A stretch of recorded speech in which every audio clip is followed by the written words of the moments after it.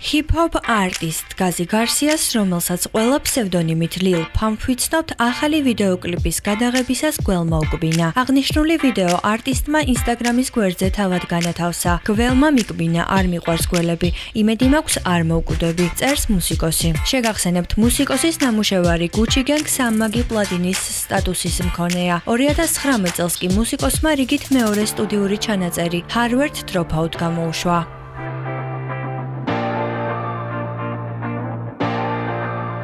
გავრცელებული ხმები, რომ შესაძლოა პოპულარულ ბრიტანულ ჯგუფს Spice Girls ადელი შეუერთდეს, არ დადასტურდა. შესაძლო კოლაბორაციაზე ბოლო ინტერვიუში მელანისიმ ისაუბრა და თქვა, რომ კონცერტზე დუეტი იგეგმებოდა, რომელიც თავად გოგონებმა ჩაშალეს. ამის მიზეზი კი ადელის ვოკალია, რომელიც ჯგუფის ყველა წევრის ხმას გადაფარავს. ვის უნდა ადელთან ერთად სიმღერა, დასძინა მელანი. ეს ხმები მედიაში მას შემდეგ გავრცელდა, რაც ადელი ივნისში გოგონების კონცერტზე გამოჩნდა და მათთან ერთად ფოტოც გადაიღო. ამასთან აღნიშნა, რომ Spice Girls-ის ფანია. ჯგუფის შემადგენლობაში ახალი წევრის აყვანა დღის წესრიგში მას შემდეგ დადგა, რაც ვიქტორია ბექემი გოგონებს ახალ ტურნეში არ შეუერთდა.